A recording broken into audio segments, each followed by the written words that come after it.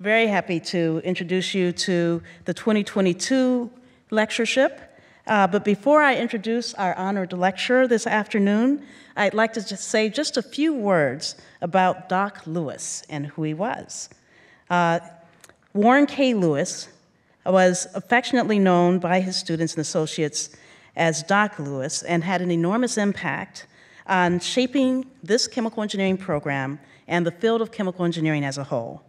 He received his PhD in physical chemistry from the University of Breslau, Germany in 1908, and he joined MIT as an assistant professor in 1910.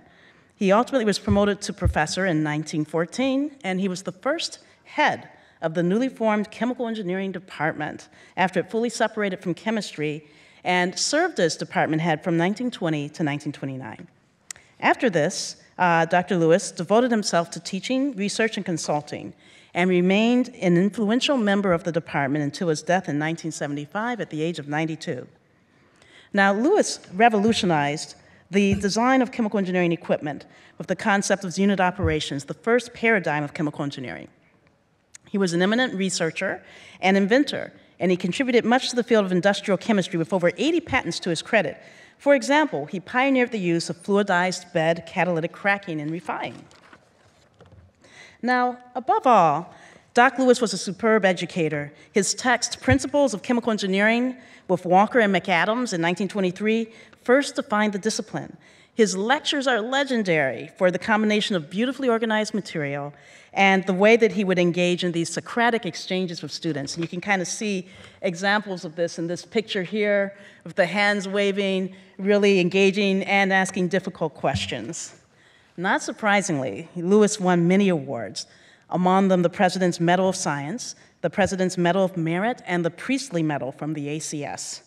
As a most fitting honor, our professional society, the AICHE, has honored him with the creation of the Warren K. Lewis Award, which recognizes outstanding education in chemical engineering.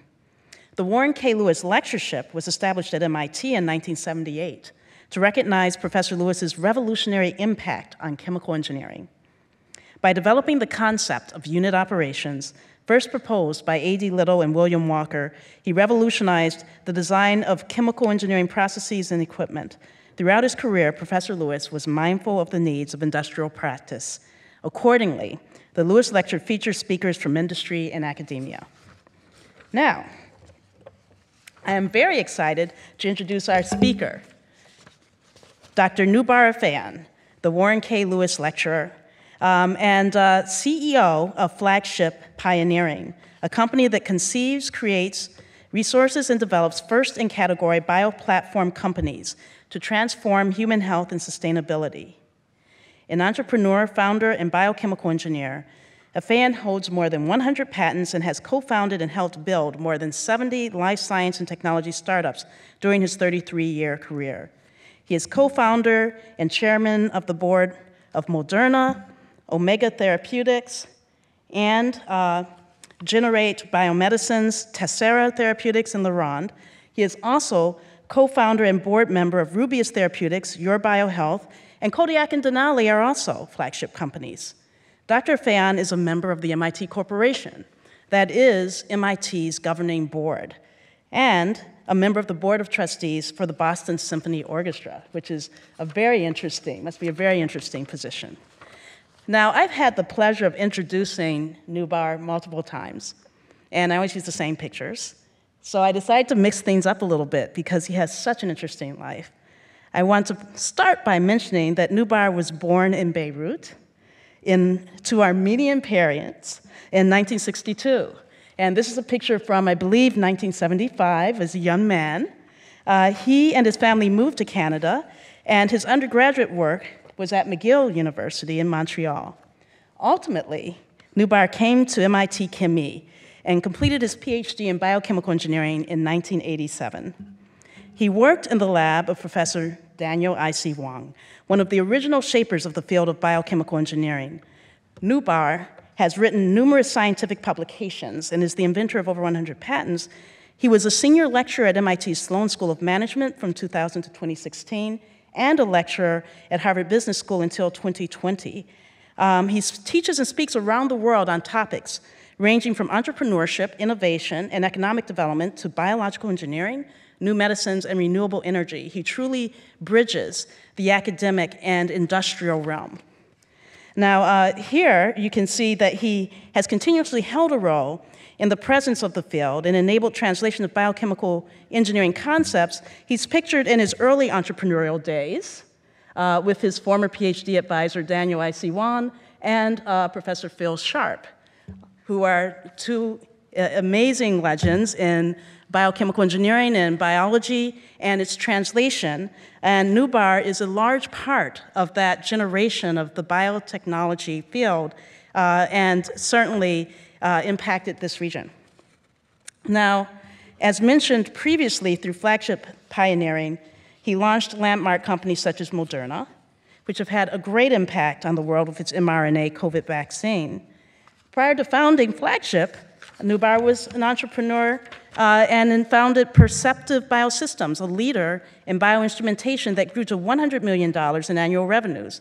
After Perceptive's acquisition by PerkinElmer Aplera Corporation in 1998, he became Senior Vice President and Chief Business Officer of Aplera, where he initiated and oversaw the creation of Celera Genomics. These are all things that I get to talk to Noubar about a lot.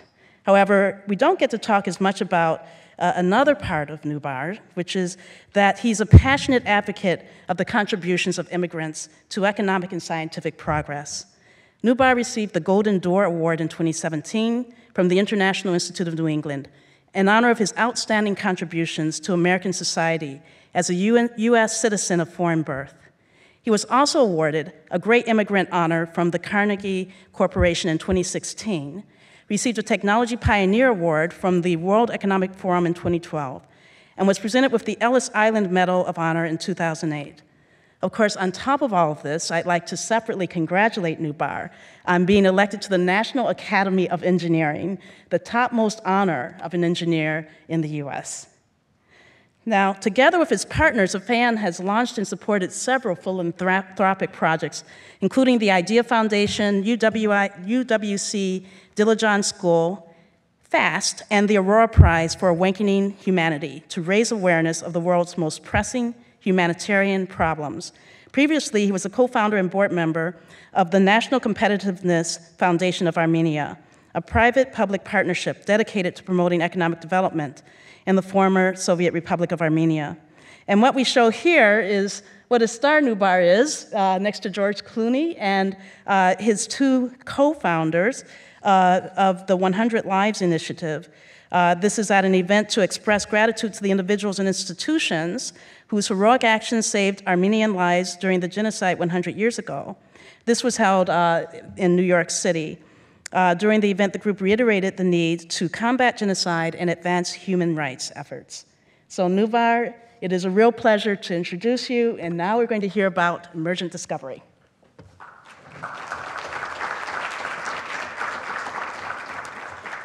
Well, thanks for the introduction. That was a long introduction, and I'm sorry for all of you to have to listen to it. There's three things you can take away from it. One, that I'm old and getting older. I was sitting in your seats some 39 years ago for the first time when I came to MIT in 1983, and have been doing the kind of things that were described for 35 years since I graduated. The second is that I have attention deficit order, not disorder. That is that, like many of you, I like many people at MIT, I like trying to do many different things, and too many things, and so over time they accumulate. So that's that. And then the third is that you can't be sitting where you're sitting and be part of MIT and not walk away with a sense of burden to do something important in the world. And when I was here, I remember now I actually looked up who were the Lewis lecturers when I was a graduate student, and I remember distinctly one of them was the then CEO and chairman of DuPont. Jefferson was his last name, Edward Jefferson. And I remember over the period of 2-3 years seeing CEOs of DuPont and Shell at the time, these huge, venerable chemical, not plastics companies and petrochemicals, come in and talk about what they were doing. And in some small way, if some subset of you today kind of walk away feeling burdened, which is the way I felt when I left here, I think that'll be a good thing. So that's what I'm going to try to do today, is to burden you. Obviously, I don't know who's in the audience, so I don't know how much to focus just on engineering and science, how much on innovation and its impact in the world. So it's going to be a hybrid talk. I'm going to start out telling you how it is we do what we do, just some of our thinking process, and then I'll use some examples of platforms that we've developed and are developing currently, hoping to exemplify them, but also to show you where we think some of the cutting edge in this field is going. So let's see if this thing is going to work here. All right. So let me start at a very, very high level and talk about broadly breakthrough innovation. So of course, we know about innovation, which is just making something that is better, useful, that people are willing to consume in some way. But breakthrough innovation, when we use that designation, we usually are referring to things that are, let's say, discontinuous. So things that are not just another iteration of something, but it's a major advance. There's lots of different ways people describe it. And usually these things stem from major new discoveries in science and technology and kind of some heroic actions. And so there's a lot of kind of mystery around how this works. And since it's meant to be highly rare, elusive, hard to predict, people basically look for these things by placing a lot of bets on a lot of things, figuring that at some low frequency they're going to make a hit. This is the shots on goal strategy. And investors do that. Large pharmaceutical companies largely do that in the way they think about drug development. These are a lot of shots on goal. Now, we're trained as scientists, engineers, and this notion of shots on goal kind of almost approximates a lottery was always really offensive to me. But it is what you do if you think that your chance of any one shot going in is so low that you just have to take lots of shots on goal. And I say that in a context of how we're trying to operate, and I'll kind of tell you a little bit the difference. So when we set out to create Flagship Pioneering back in 99, 2000, excuse me, our goal was to see whether we could systematically create breakthrough innovations and also systematically create companies around breakthrough innovations. Now, when I use the word systematically, what I mean by that is following a process, using a team, the same team, over and over again. And of course, we were told then, and it's largely true now, that most people believe that both of those things, making breakthrough innovations and starting companies that have impact, are rare things and therefore cannot be made systematic. And that was an interesting challenge to us because it's, why work on things that everybody believes can be done? And so we started saying, okay, well, if you believe you can do it, how would you do it? So that's what I'm going to try to tell you in the next couple of slides. So the first thing we tried to think about is, where do you innovate? And this is a very simplistic diagram, but just think about a little bit kind of what the point I'm trying to make here. So if you look at this, you see, I don't even know if this thing is going to work. I haven't used the pointer for at least 3 years because we don't have physical presentations, so this is fun. All right, so if you look at this circle, what I'm trying to show is in any given field, you can take everything that's known, everything that's been done, and call it current solution space, and that's what the gray inner circle is. Now, in also little gray dots, I'm showing you where I believe most of the incumbent innovations happen. That is the large dominant companies in an area. They innovate within the space. That's what's called niche innovations. That is, they're filling in slots that nobody's taken, so kind of they know that somebody needs a blue one of these or a purple one of these. So there's a kind of an element of this that really favors the folks that own the market. But also they place some bets outside this circle, and they try to diversify the bets, so they place multiple shots on goal. And over some period of time in this adjacency zone, there'll be some progress. And some of these will cause an advance, and hopefully this little circle will protrude out here. Now that's known, et cetera. Does that make sense? So the blue dots here is where mostly, I'd say, the rest of innovation happens. And why am I drawing it this way? Well, I would say that if you look at how people make even grants that are made, NIH grants or venture capital investments, a lot of them are clustering around what's known or what's already done. And the reason for that is that people go to experts to decide whether something is going to work or not, or whether something's a good idea or not. And what they hear back are things that are, by definition, within some proximal zone. Otherwise, it's really hard to figure out that something is going to work or is a good idea.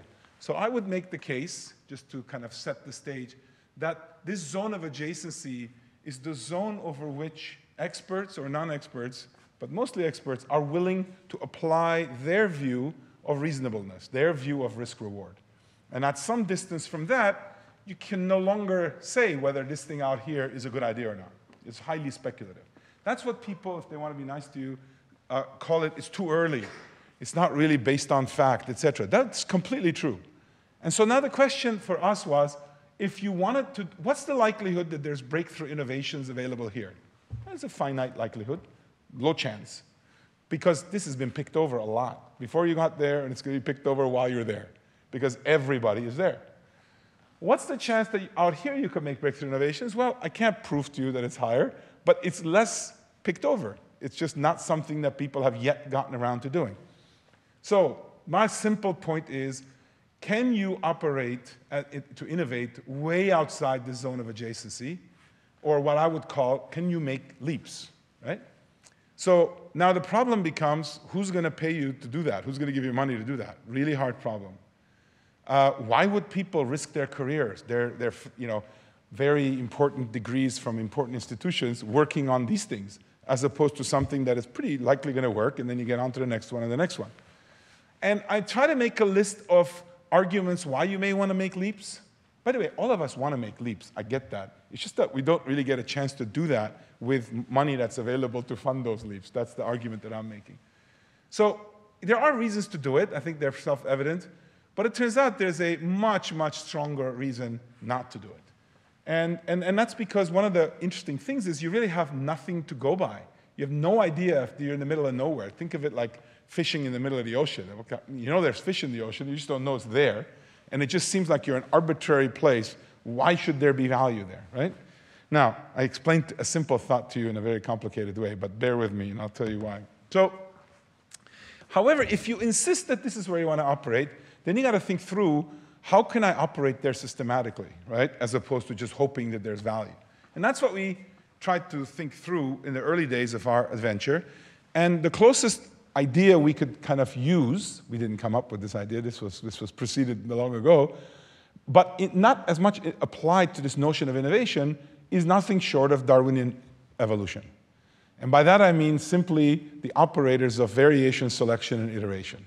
Right? Now, we know that in nature, that creates immense complexity in the parts and in the whole, that because of nonlinear effects of the end function of the component parts, recombination, let alone mutation, can create massive diversity of function. And therefore, we can explain through a series of descendancies of a retained advantage how it is that something useful can come about under selection pressure. I'm describing something that's well known to all of you. But the question is, can we just do this as a way to leap and discover something worth doing, right? And this is the process we've used for the last 22 years to develop all of our companies. And none of our companies, especially in the last decade plus, have come about based on a breakthrough advance followed by its application in products. But rather, we use this approach to anticipate and to basically iterate around a leap, after which we could see if we could find something worth doing. And I'm going to give you some examples. So this is a diagram trying to show you a process we use to give you a sense of scale. There's about 100 PhDs, MDs in science, engineering, and PhDs that work within our labs, Flagship Labs, and they practice this, right? They're not doing research. They're not looking for interesting new findings to try to use out of, but they're actually practicing this type of approach. So let me explain it in a nutshell. There's only one or two more of these, and then I'll get some examples.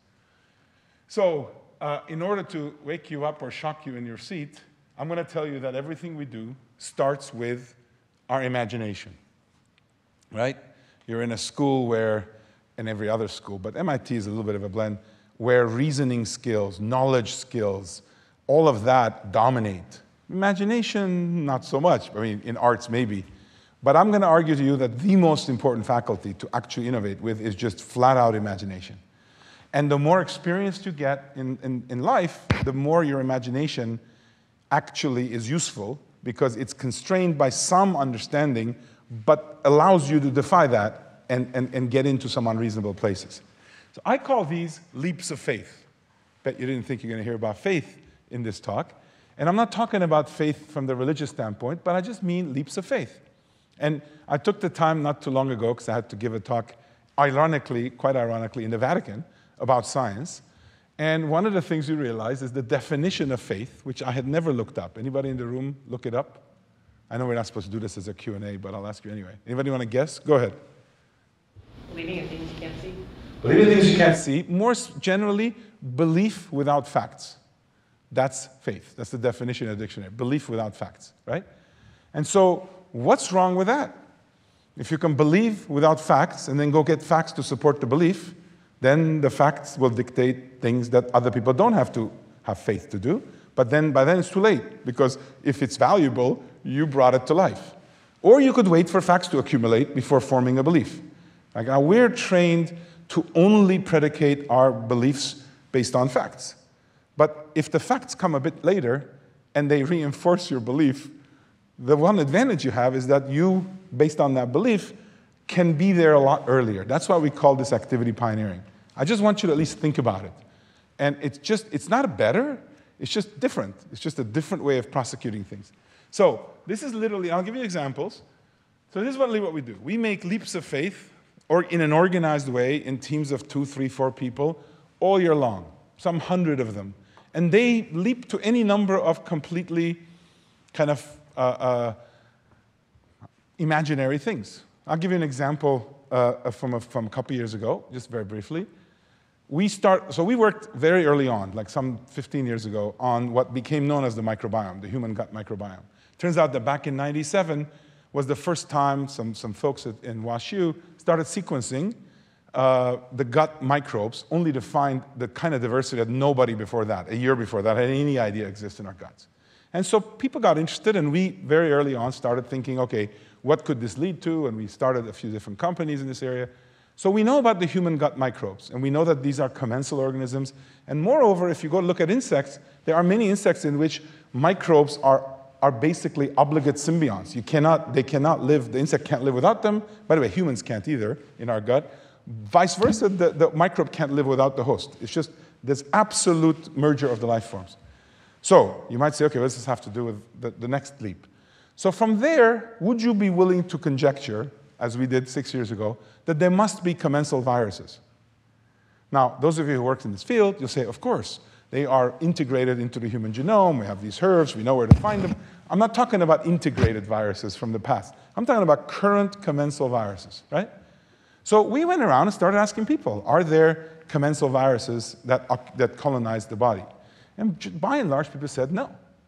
Viruses are pathogenic, as though they were like born to be pathogenic. Look, turns out that pathogenic viruses are the only ones who get any funding to be worked on, not that there's only pathogenic viruses. So if you are willing to just make a leap of faith that there must be viruses that are actually not eliminated by the immune system, then what would you do? You'd go look for them. You'd say, okay, suspend disbelief for a minute. I don't need to find a paper that says this exists before I start working on it. Just start asking the question, where would they be? So our team went and looked at a lot of bioinformatics analyses. And you could, of course, very quickly find that there's tons of DNA that does not fit the canonical human genome sequence. And that's usually excluded from the consensus sequences that are made. But if you look at the subset of them, boy, do they look like viruses. And people thought, well, maybe it's just kind of parts and bits and pieces of viral infections you had, et cetera. Well, I'll tell you the end result of this, because I didn't bring slides on this particular one.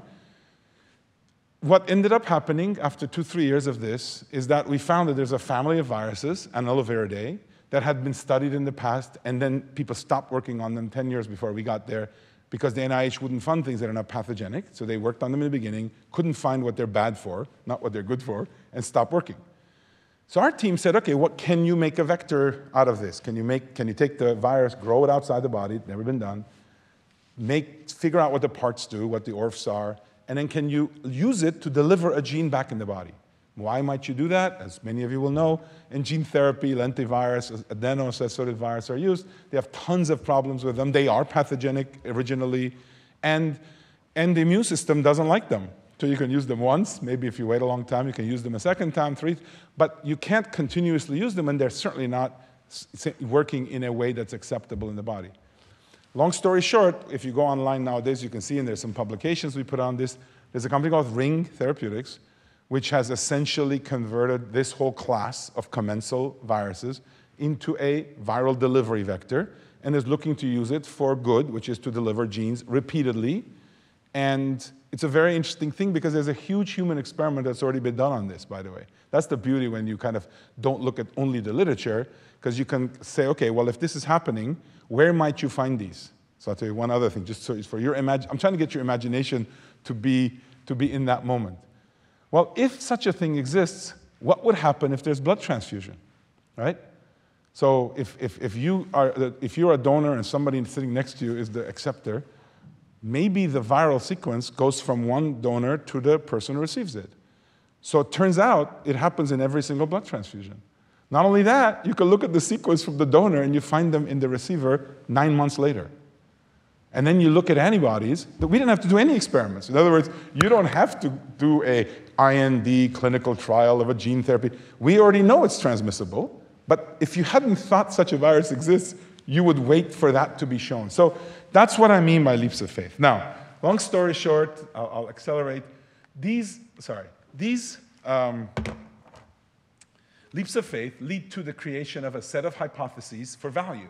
Because at the end of the day, we're not trying to make scientific advances. We're trying to come up with things that have some way of impacting patients, some way of impacting society, and that's where value comes from. And the part I told you in the previous slide about Darwinian evolution, variation selection, basically takes these initially completely arbitrary starting points, some inspiration behind them, but not much, and then does this set of iterations in order to figure out a whole lot of them. You pretty quickly figure out why it's never going to work, and you can actually do the definitive thought experiment and rule it out. But some of them survive these iterations. And those ones are the only ones that we then take forward and try to go into the labs and reduce to practice. And literally, we have a phase that we call a protocol, not a real company, where we, for a couple of $1 million, 9 months or so, try to kill the idea experimentally. Nothing up here is experimental. This is experimental. And if it fails to die, it becomes a company. And those are the companies that we've created over the years, and those are the companies, some subset of which grow. So if you look at what we do today as a process, chemical engineering process, if you want, this is the logic of what we do. These are the products that we create from our labs. They're companies. They're not drugs. They're not agriculture products. They're actually companies as the product.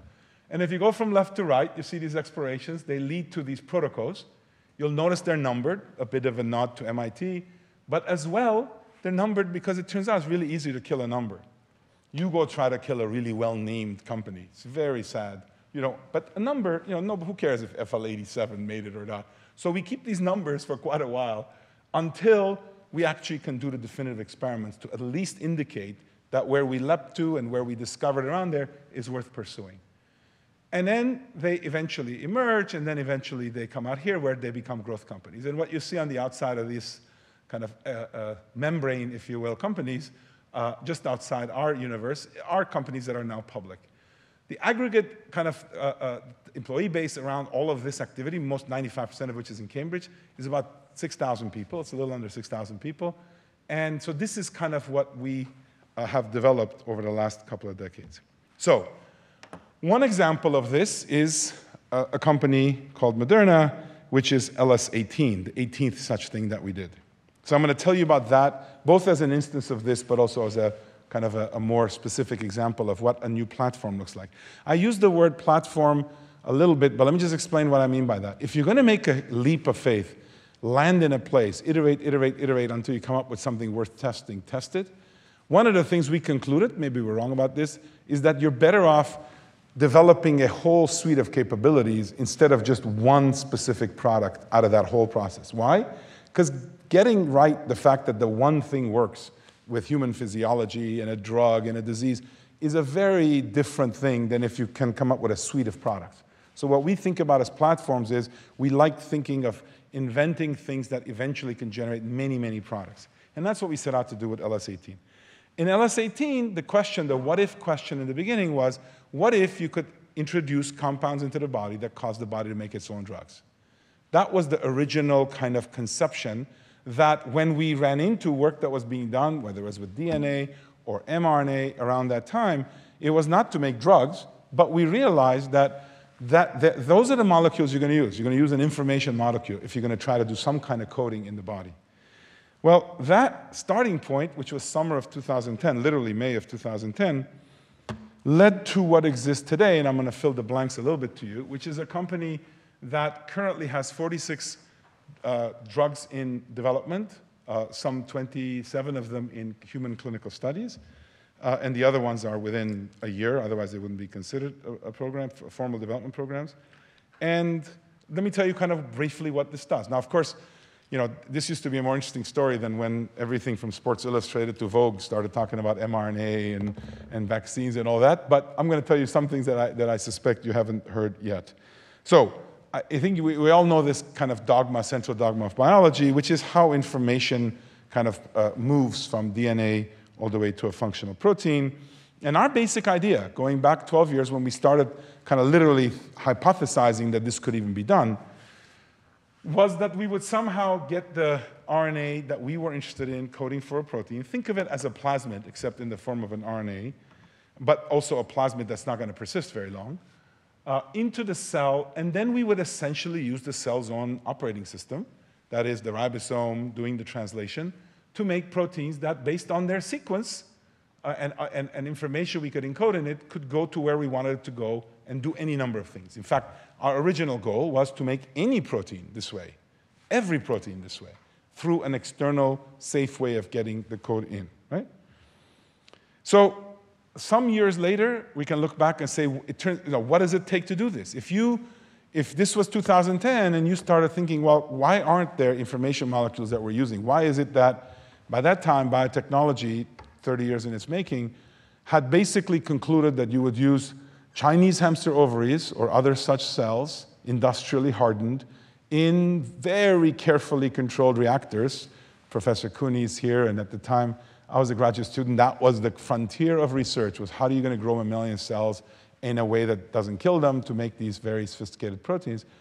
But now you build a factory that's $1 billion plus. It can make one and only one protein. Whether you know it's going to work or not, you have to build a factory, and then if it doesn't work, then you try to figure out what to do. This is very, very laborious, costly thing. And pretty much every cell in your body, maybe with the exception of red blood cells, knows how to do exactly that same thing, and does it every day, all day long. But we don't use any of that, right? So the question was, could you do this using this information power and the fact that cells have this ubiquitous or common operating system? So it turns out you need several things to happen, and I'm going to just really fly through this now in the interest of time.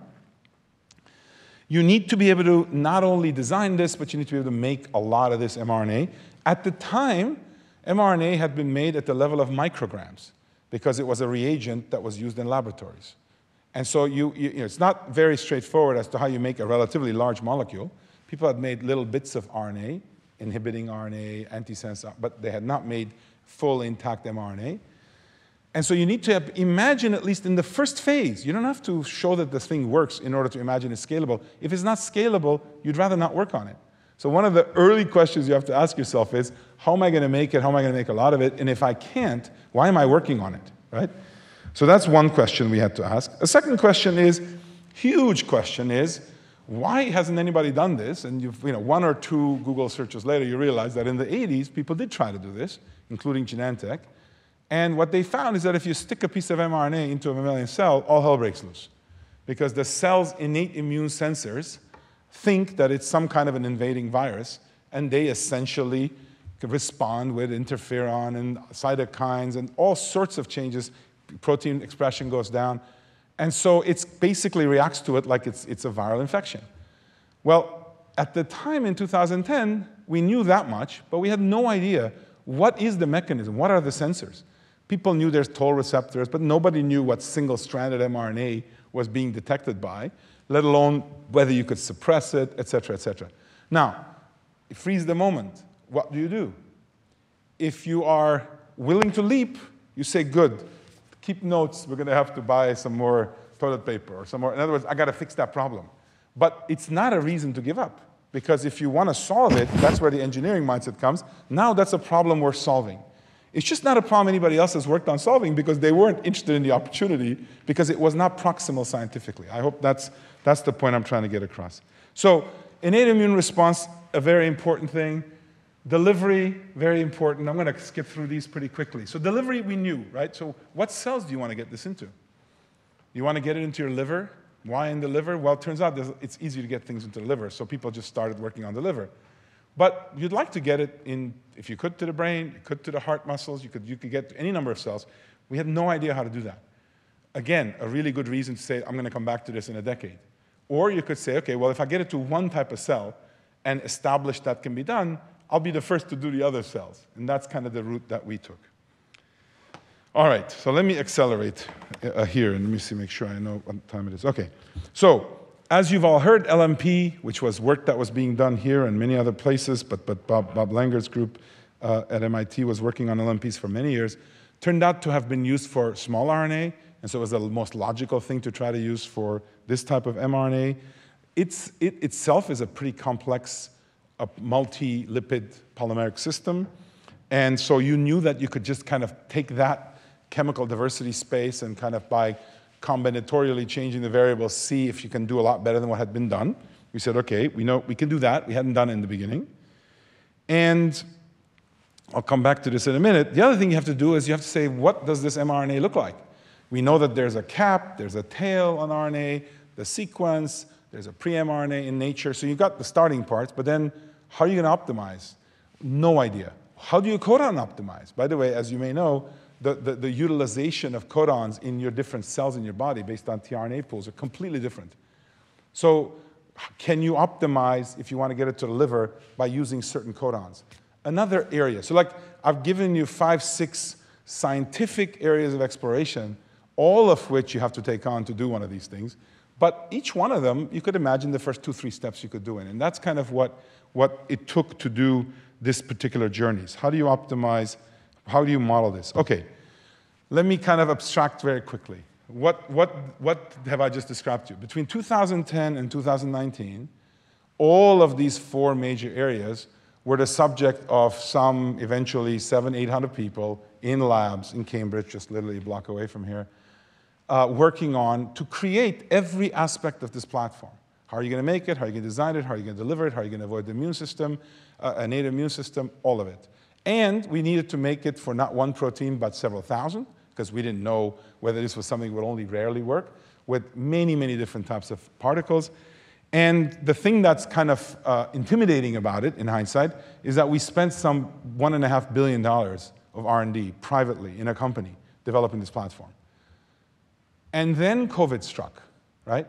Now, before then, which is important to also keep in mind, the company had entered clinical trials with 9 other vaccine constructs of mRNA in humans, and in 9 out of 9, they had neutralizing antibodies.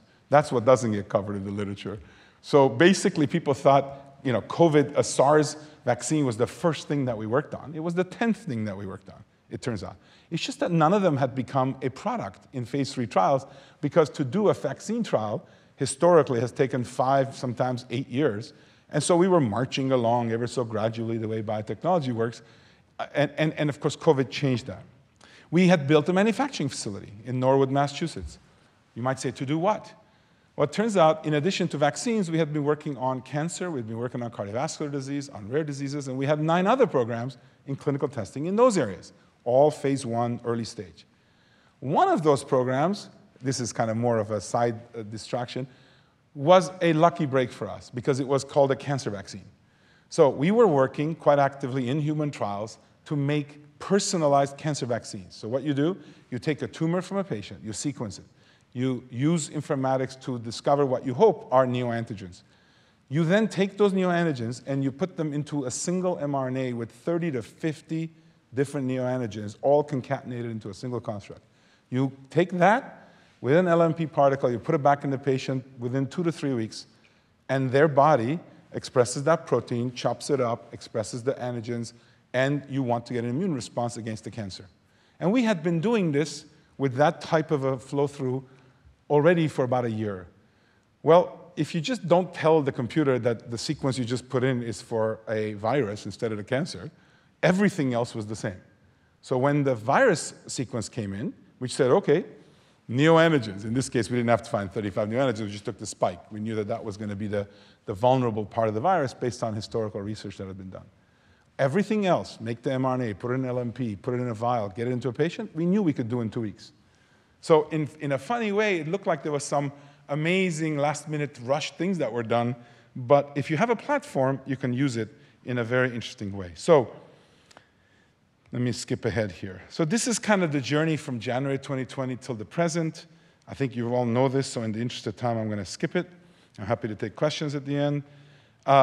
It took 2 days to go from the sequence. It really took 2 hours, but it took 2 days, we say, to go from sequence to the mRNA construct, the very one that enters into some of your arms. We haven't changed anything since then.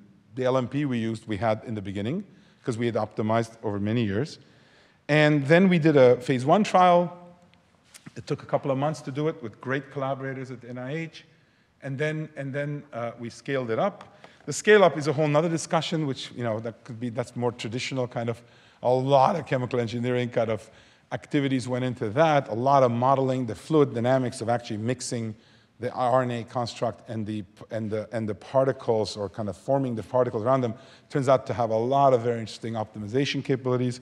We had fortunately done all that work, plus the stability, how do you stabilize these things for storage. There's a lot of work that was done that is more traditional kind of chemical technologies. And let me skip ahead here. Where are we? Because I just realized I went way too much detail. So let me zoom back out and say this is kind of a leap of faith, followed by a bunch of killer questions, followed by proofs that you can actually potentially do this, and then a 10-year overnight journey to be able to get to a place where you have a platform that you could apply to what the vaccine was made of. We had made several thousand doses of anything before 2020. In 2020, we made 800 million doses of this single RNA vaccine. An interesting data point just in the history of biotechnology is that, in my estimation, there's more RNA-based drugs, biotherapeutics, I'm going to call it, that have entered human beings than all the proteins that existed in the previous 35 years. If you just look at the numbers, there's now 2 billion people that have received mRNA vaccines. So RNA went from being a really speculative, unproven kind of new kid on the block to there's a hell of a lot more of it that's been used in humans from a safety standpoint than anything else that we've done with proteins. So you have to be ready with that as to say, okay, in the next one I do, can I actually leverage that learning, let alone all the immune system learnings we've done, which is a great future here. All right, let me wrap up. So I had a lot more to say, but I've spent way too much time saying these things, so you can ask me questions about the virus if you want later.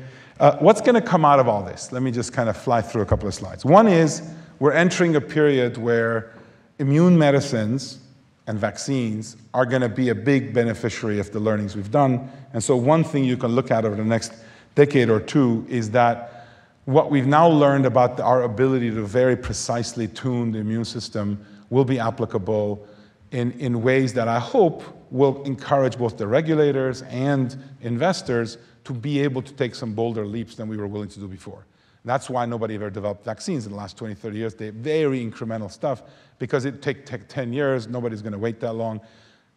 We may not develop one in 9 months next time around, but I think as a society we have every right to demand why we're not able to do this and should consider this possible. And so what does that open up? So that's a space that a hell of a lot of interesting things are happening in. Forgive me, I'm going to skip ahead. One of the exciting things that are going to come out of that is that we realize in all this that we know a lot about B cells, and some people, Professor Chakrabarty among them, but not that many people know a whole lot about T cells and the T cell repertoire and the antigens and the sequence that forms the synapse, if you will, the immune synapse. So a lot of work is being done and will be done, in my view, to decode all of that And that's work that was already happening but is accelerating as a result of the interest in the immune system. And of course, that affects cancer, autoimmune disease, and many, many viral diseases. A second broad category of things that will result from what's happened in the last period is programmable medicines in general. I mean, you can look at mRNA as just one great example of a programmable medicine, but it's not the only one. And over the last few years, what a lot of the platform work we've been doing has been to think about it in this way for many other types of information molecules. So if you go all the way upstream in DNA, not just working on gene editors, but gene writers, which is something that we've got a platform developing in Tessera. Ring, I mentioned, is the commensal virus, which is able to deliver just by swapping it in a cassette, we think in a much more permissible way in the body, yet to be shown in human trials, any payload that you want that fits into it. Omega is a epigenomic reprogramming company that's got a platform using RNA to change the level of many, many genes at once by altering the kind of epigenomic state of DNA, again, using RNA as a delivery vector. In the RNA space, we're making a platform that is using tRNA as a drug. And the idea would be that you come in with a synthetic tRNA that in the face of a stop codon that is midstream can put in the right amino acid so that you can read through it. Then you'd be thinking, well, wait a minute, what happens if the actual stop codon at the end? What happens if it reads through that? And so the question is, turns out ribosomes, we had to do the experiment, have a very different relationship with a midstream errant stop codon than a stop codon at the end of a transcript. And so based on that, we're getting some very interesting data. tRNA will be a programmable medicine, I believe, and so forth. So, and then the last thing I'll just mention, and maybe in the interest of time to take some questions, I'll stop here. I had some more slides, but I won't use them, is the kind of what you've heard a lot on campus and a lot of exciting things in the interface between AI and biology. The key being that I believe that machine learning tools are already now allowing us to generate de novo protein designs, for example, that can bind to an arbitrary DNA sequence when converted to a protein, and that you don't need to have a three-dimensional model of the protein to be able to do that, we believe. If you could train systems with enough data and enough iterative loops to do that, the question is, where else can you actually use these techniques to do generative biology, not explaining the data that you saw? And then what else could you do with these? And I actually think that in cell modeling and many other areas, these types of tools will give us yet another acceleration that we've been already enjoying for many years with new measurement techniques. So there's a lot of value to be had with that. This is the part I'm not going to tell you about is generate. All right. I'm going to stop here because you're probably exhausted and see if I can take questions. Thank you very much.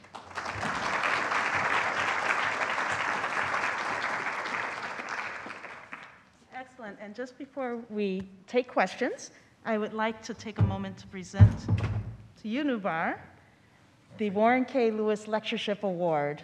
Thank you very much for presenting for us. Thank you. Thank you very much. Thank you. Absolutely. And now we will take questions from the audience. And we have 2 microphones. We're live streaming, so it would be great if you can reach your microphone, and if you need help with it. If you can, I'll repeat your question. So fire away.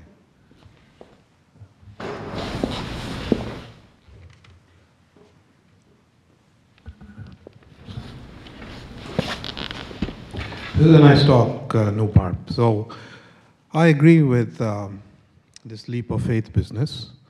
I can tell you that not only in my life, but other people's lives, the most interesting things sometimes people do are when they, at least in academia, when they completely switch fields, which requires a leap of faith because you have no facts to back up that you can contribute to this field, okay? It's very hard.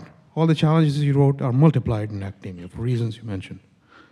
So it requires really not intelligence, but courage.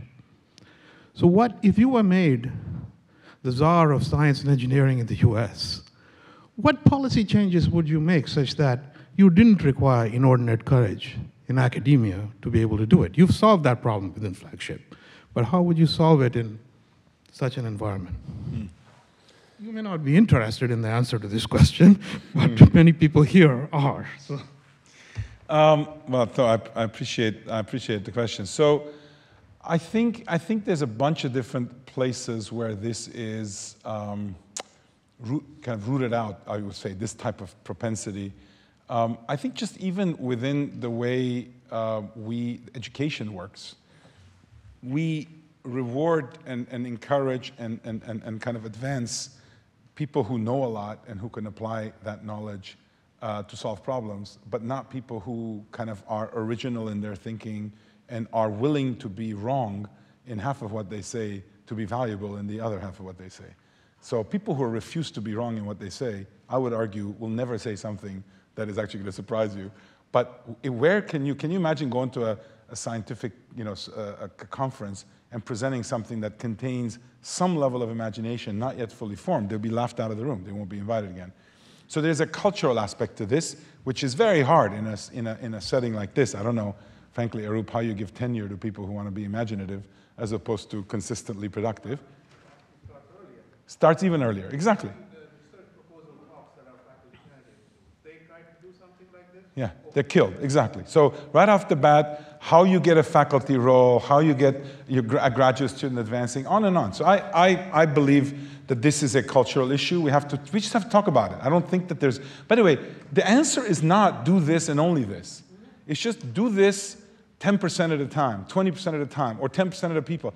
Because I actually think that once you get 10% to have the freedom to express themselves and act in this way, the other 90 are going to get jealous. But if you have 0, that's an equilibrium, right? Because there's nobody who's offending you. By the way, Arup, when I was here 35, 40 years ago, there were maybe 10, 20 professors who were involved in startups.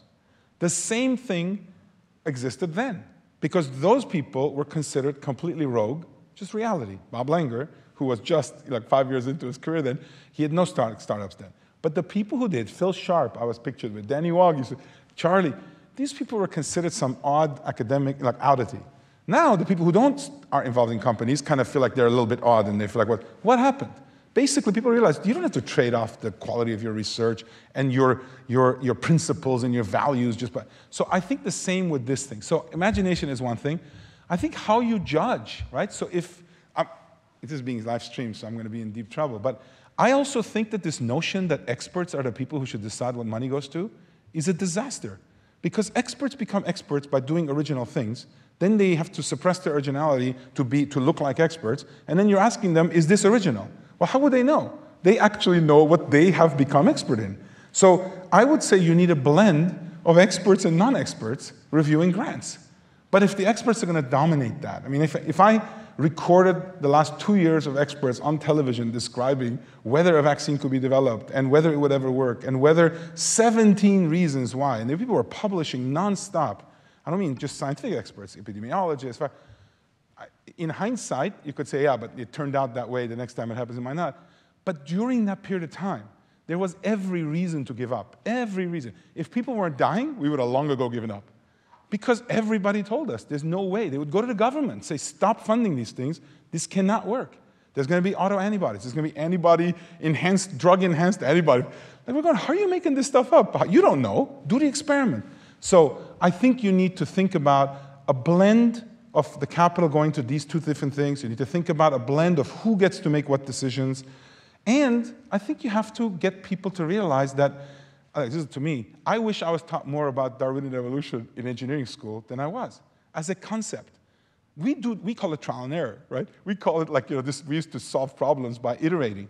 Well, that's a great way to create novelty, not just to solve a problem. So there's a bunch of things like that. I mean, we can have a long discussion about this, but I do hope and I do think that examples go a long way too. If people believe this can be done, that's why I'm even giving a talk. Not a good one, but at least I'm trying to show people that this stuff can produce originality and impact. And the others, I don't know how many other examples one could find. Anyway, Charlie. Now I'm in real trouble. Charlie was on my thesis committee. Thank you, Noubar. There's a pattern I recognized in that a large portfolio of companies that have that you and others have really generated, and that is that they dominantly deal with treating disease. But isn't the future really in how we can learn how to prevent disease? And how do we take this leap of faith and think about what we do to treat disease and flip that around and really make a long-term difference?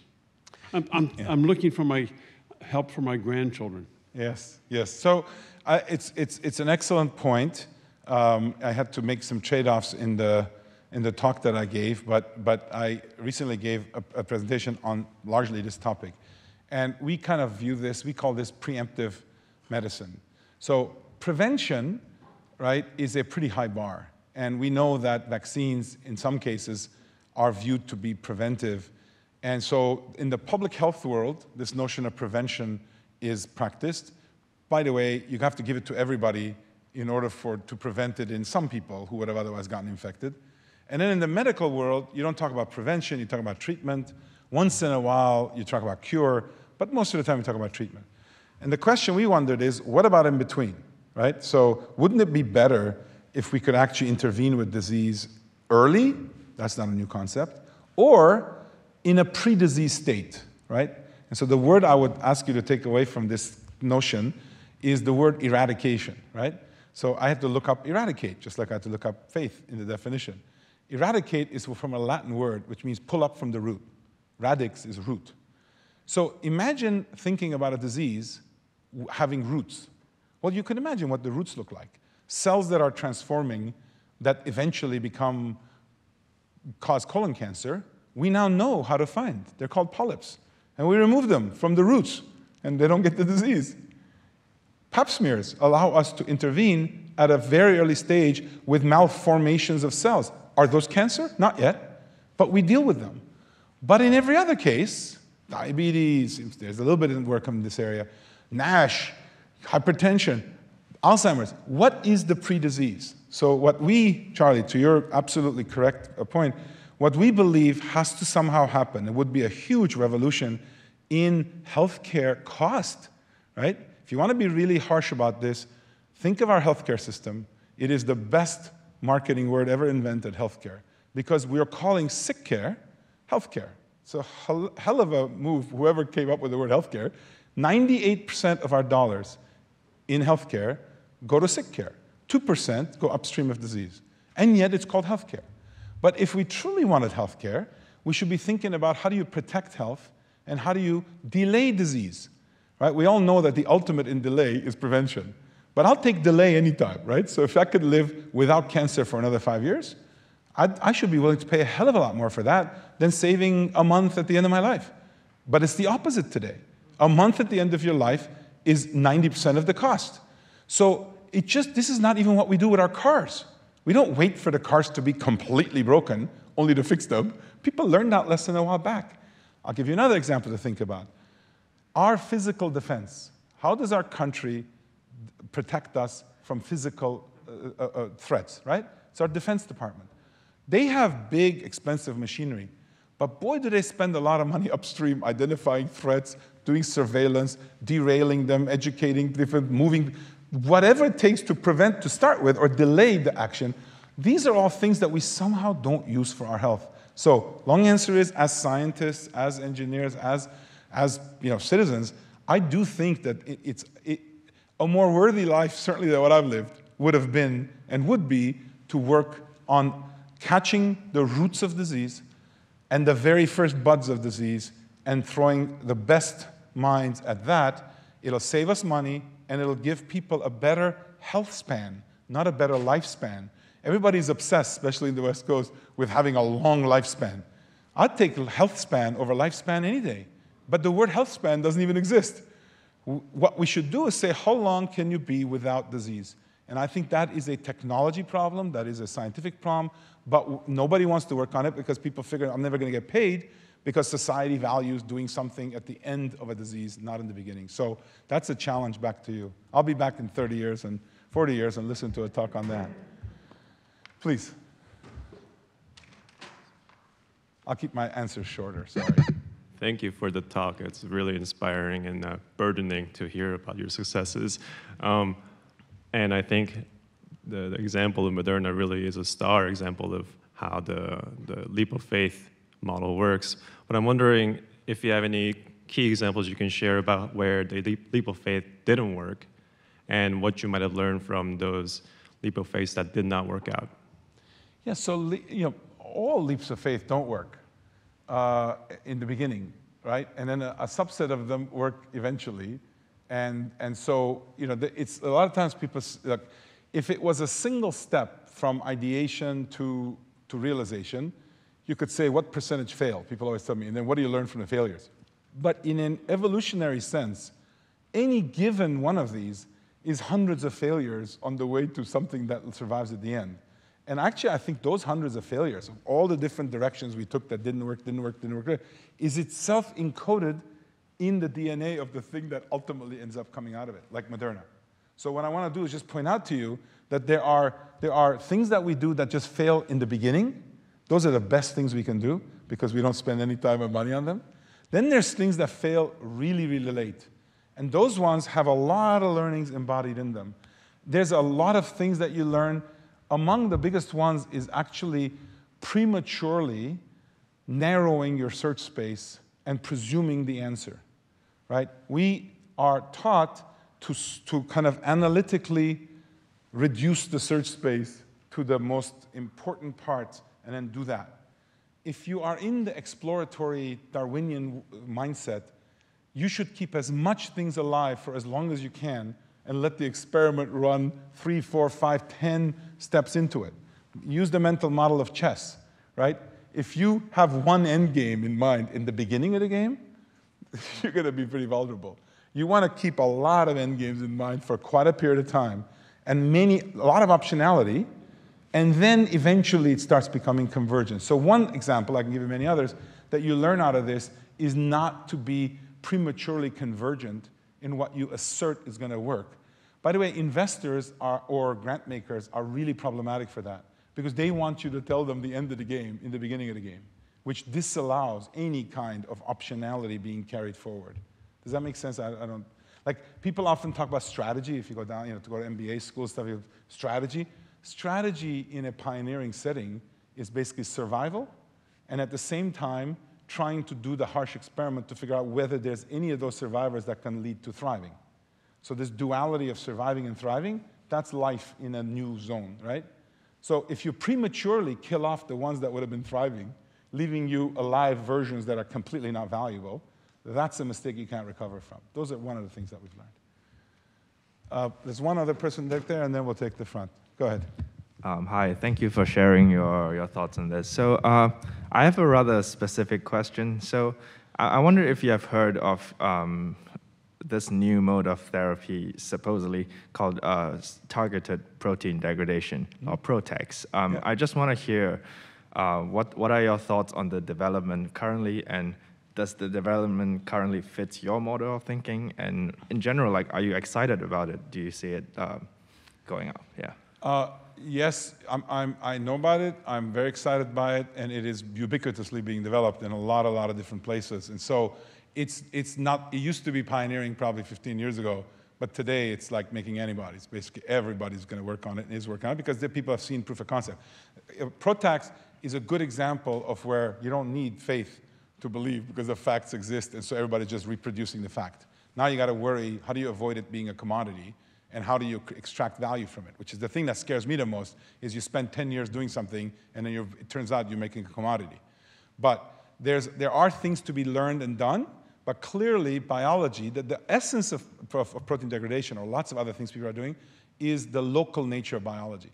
It's actually, it turns out, a chemical engineering problem, which is if you can create locally a very high concentration of the catalyst and the target such that you can use the system but to act in pretty intense ways locally, if you can create a signal that will create that, you're going to actually have a much more potent thing than if you have to pour tons of drug and just do it through binding. So there's a lot of these kind of, I'd say, local biology type of approaches, degradation being one of them, but there's other things that are happening this way as well. ADCs were an earlier version of drugs being delivered with antibodies but creating a local concentration. Then they went catalytic. And so I think you're going to see a lot of other examples of it. Thank you. Sure. Hi, Noubar. Thanks for the inspiring talk. I'm a big fan of the pioneering methodology, and I was born in Ottawa to Lebanese parents and came to MIT for my PhD, so Great. always very inspiring. What kind of advice would you give to someone who's about to start a junior faculty position to apply some of this methodology in that kind of setting? Well, I mean, I think as we talked a little earlier, what you work on. By the way, I should have mentioned to one thing Arup said, which I cannot agree with more, which is change fields or subfields all the time. But let me put a finer point as to what, as to why. I think if you have courage, and if you're an immigrant, you have a little of courage because that's what it takes to survive. But in any case, if you have courage, not confidence, courage, it's a little different thing, right? But if you have courage, then actually your competitive advantage is larger if you know less about a field. Because if you know too much about a field, one, the experts are intimidating, and two, you talk yourself out of doing things because you figure out most of the easy things have been done. But if you go into a new field, you won't know any better. And you'll ask questions that are quite unusual, and as long as you survive. Now, the thing you need to do, and I don't know how I'm sure you can do it, but practice it, is to sustain people's criticism of you, right? Like, I don't know how many of you have been, well, if you're at MIT, you've been criticized before, but how many of you enjoy it, right? But if you just for a second realize that if you think of this in an evolutionary way, if you are good at variation, the more the selection actually can help guide the variation, the better off you are. So when somebody tells you this is a stupid idea and here's why, you really should say thank you, but instead most people get devastated because they really wanted them to complement their idea. If they complement your idea, there's no information transfer. If you're in a new field, you're more likely going to accept that kind of criticism because you know that you don't know anything. In your own field, it's really hard to say things that, honestly, many of the things I'm talking about today, and I've been involved in. Self-doubt. Sorry? Your Yeah. own self-doubt. Self-doubt, exactly. Self-doubt. Am I good enough? Why am I in this field? They're going to make fun of me. I remember a quick example. Years and years ago, forget viruses, we were working on human gut microbiome. I remember very clearly one day we were sitting in our conference room, and literally there was like a little plant. And just by jest, I asked the question, like, are microbes involved in this plant? There's no soil. It's kind of like an office plant. I mean, there's some. And people said, yeah, in the soil, that's where microbes do their thing. I said, no, inside the plant are there organisms. And if you go look it up, people tell you, yeah, endophytes. In biology, as long as there's a name for something, people think that they kind of. But I said, okay, but is it important for the health of the plant? And people said, basically no. I said, well, let's go talk to experts. We did talk to some experts. Pretty much all of them said that bacteria were not that important to the health of plants, let alone industrial row crops, right? So, but then if you ask them why, or how is it in nature that kind of these things became sterile and they no longer have any bacteria that are important to them, there's no answer to that. So you should go do the experiment. So we did that. So years ago, we said, well, what would have caused people to believe these are not important, even though naturally they should be? Turns out that when plants are bred in a Mendelian way, people get rid of the bacteria because they create noise in the data. So that if bacteria are important to the phenotype, you can't get a clear signal. So if you go to seeds today that you get in a bag, industrial, the best seeds, they have no bacteria, basically. They've just been, but in nature, if you take the seed and you sequence it, it's filled with bacteria. So what did we do? Not knowing any better, because we don't, we're not from the ag world, we took the bacteria from nature that is endogenous to these, corn, for example, soy, and we added them back in as a seed coating. And then we just ran the experiment. And in the first 1 or 2 seasons, we could show 10, 15% yield increases, drought resistance. We had no idea that that couldn't be done, and so we tried. So I think these are things, but again, of course, you're going to have to do enough that is conformist so that some of your time you can do things that are nonconformist, and make light of it, by the way. Like, this is not, evolution is a bit funny, right? I mean, people, think species, like experiments don't work, they die. Big deal. That's I think, the lightheartedness that will allow you to innovate. Thank you. I have a question about the regulatory aspect of like a vaccine approval. That when vaccine is made, it takes a classic way of getting it approved, which is going to go through clinical process, and this takes, of course, the most of the time. My question is, what are the questions that we humans need to answer to get to the point to completely change this paradigm of how the clinical approval works, so we can come up with a vaccine and we know that this platform, okay, the sequence, change it, and this is the new vaccine, it's already safe, we know it. And do you anticipate that at some point the process of clinical approval going to be significantly changed in like upcoming few decades to address this? Yeah, I mean, I think it's a question of when, not whether. And I say that only because, that's the one thing I should have told you. Is another leap of faith mindset you want to have is anytime you see something that's completely unconquerable or unimaginable, right? Just imagine, let's have this discussion and say 100 years from now, right? We come back here 100 years from now. Do you think that the FDA is going to be regulating in exactly the same way?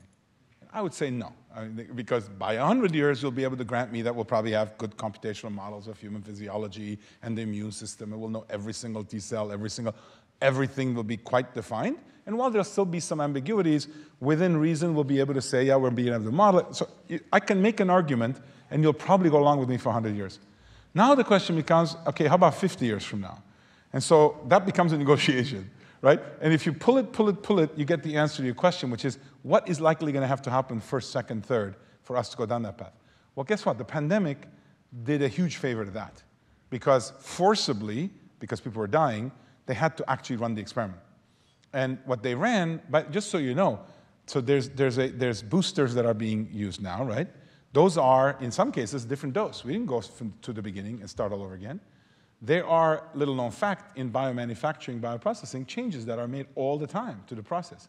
And we know that it changes the product, but we don't get people to start from scratch. You do these equivalent studies, et cetera. So I think that if there is a will, and if there is better and better measurement and computational capability, the tools will begin to emerge to be able to do that, especially for a programmable molecule where everything is the same but for the code. So I would say it'll happen first with nucleic acid-based drugs, whether it's siRNA or mRNA, whatever, because the amount of change between one drug to the other is minimal compared to an antibody, let alone an antibody, not because of the antibody, but because of the way it's made, which is different cell, different place, different everything. So I think that that is foreseeable. Huge resistance. And particularly the worst thing is in vaccines. And the reason for that, I didn't know this stuff sitting in your seats years ago, because it's not something that you get exposed to.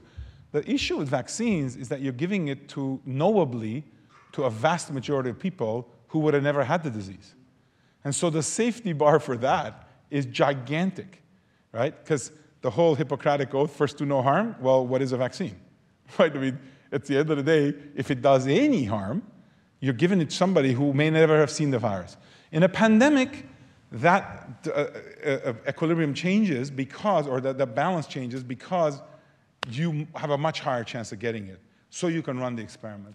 Absent the pandemic, something that you would have had 1 in 10,000 chance of getting, if I give you something that in 1 in 5,000 people has a side effect, all of a sudden you're going to be worried. And so I do think there's a path. I think that regulators, particularly in the UK and other places, are beginning to realize that the upside of doing this is actually worth somewhat of the vigilance you need. Because, by the way, just because you approve something doesn't mean you don't have to be vigilant afterwards. If you, like you may have seen yesterday, the FDA said the Johnson & Johnson, because of thrombocytopenia, they wanted to have it only used in cases where it's absolutely necessary.